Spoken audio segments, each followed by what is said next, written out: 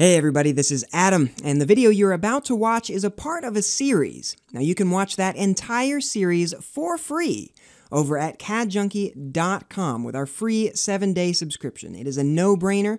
I definitely recommend you check that out. Alright, enjoy. Alright, so we have our assembly as you know. We have our plank part within the assembly, and we've modeled an object inside of that, so we have an actual thing in SolidWorks to look at. Now, as I talked about before, we are currently editing this part. It's blue. That means it is the active component in our assembly. To get out of that, we could click on the assembly and then click on this little icon with the blue cube. That says Edit Assembly. If I click that, suddenly my part turns back to black and we are editing the assembly.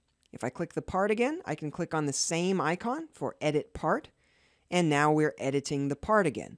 So it's really important to pay attention to what you're editing at any given time. Sometimes you might be editing a part, other times you might be editing the assembly.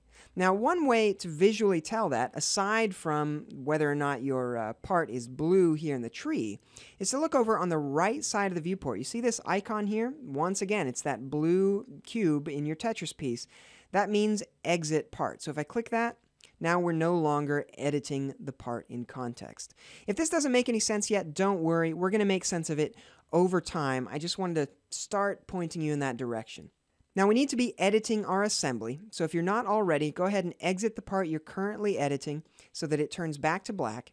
And then we'll hit the S key again on our keyboard, drop down our insert tools, and insert a new part once again. Now, once again, we get our green check mark next to our mouse. That means that SolidWorks is waiting for us to choose a plane on which to position our part. So we're going to click on the front plane as a matter of habit. Once again, don't click any other planes. Don't be fooled. You need to click the front plane. There are a lot of reasons for that. So click the front plane. I'm going to rename this part. Let's call this one our connector and hit enter. And if I click off of it, you'll see it's blue, meaning it is currently the active part. We are editing this new part. But I don't want to edit this one in context. Actually, I just want to hide everything else in my assembly and only work on this one part. So let's right-click on this guy and head up to the top here and click on Open Part. That's going to open this in its very own blank window. The rest of our assembly is gone. If you look in our tree of the knowledge of good and evil over here, we no longer have the assembly visible. We just have our connector 2 Tetris piece and the stuff underneath it. So to create an object, let's grab the front plane here, and I'm going to click on the Sketch button in my Sketch toolbar. And by the way, the tool ribbon is organized into tabs, you'll notice. If I right-click, you'll see there are lots of tabs that I can make visible or invisible just by checking them or unchecking them. Your Sketch toolbar will definitely be visible by default. I just wanted you to know that you can turn those on and off as you're working.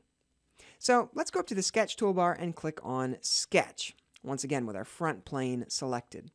So we're now sketching on the front plane, and I can choose a tool. So I'll hit the S key on my keyboard and go down to my Circle tool, head out to the origin, click, move my mouse out, and I could click, but I'm just going to type 20 and hit enter. It's going to give me a 20mm diameter. My circle tool is still running. I can tell that by looking at the left of my screen. So I'll hit the escape key to drop that tool.